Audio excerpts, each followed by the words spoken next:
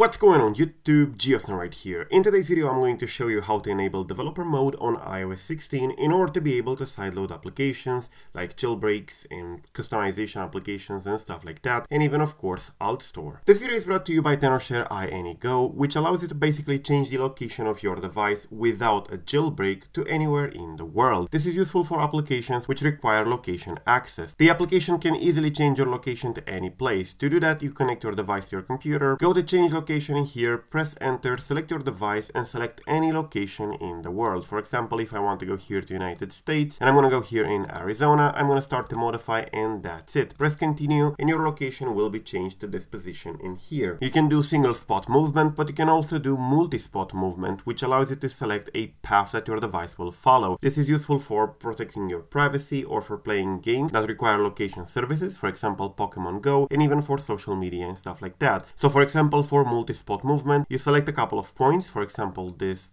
and select a speed, for example by car, and press start to move. Your device will start moving from this point, from the beginning point, all the way up to the final one. You can definitely check the program out in the link below. It's available for both Windows and Mac OS. So with iOS 16, Apple changed stuff a little bit. As you can see, I have a side-loaded application here, Kowabunga, which is a tweaking application, but unfortunately if I tap on it, it says developer mode required, and it cannot run without developer mode. Now this is something new in iOS 16, and if you never turned on developer mode, you may not have any idea how to do that. So to do that, we just go here to settings, navigate all the way down to privacy, and then go all the way to the bottom. There will be a developer mode over here, and you have to toggle this on. Now make sure you don't toggle lockdown mode on, because this is a completely different thing, and it will limit a lot of the device's features. So in order to turn on developer mode, you go ahead in here, toggle this on, and it will require a restart. It says when developer mode is turned on, your device's security will be reduced. Restart your device to turn developer mode on. So I'm going to restart the device and be right back. So after the reboot, immediately after you unlock the device, you will have this prompt over here, turn on developer mode, and it says developer mode allows you to use features that are required for app development. When developer mode is turned on, your device security will be reduced. Press turn on, and that's basically it. You're going to be asked for your passcode again, and that's it. You're now able to have developer mode enabled, and all these side-loaded applications will actually load, as you can see from here. And this application that I have in here, for example, was side-loaded, and I can tweak the device to disable the dock, disable the home bar, and stuff like that. So I'm gonna do just that, apply and respring. And as you can see, the dock is no longer there, and if I open an application, there is also no home bar in here on the bottom. So yes, the applications do work, they are side-loaded, and you can use them. Now, if you want to turn this back off, if you no longer want to use applications, you go back in here to privacy and security, developer mode, and toggle that off. And the applications will no longer work. You can see in here, it now asks for developer mode once again. You can turn off and turn on the developer mode as much as you want. It's not going to affect your device, and there is no limit on that. Thank you for watching. I am Geosn. Till the next time, subscribe to stay updated, and peace out.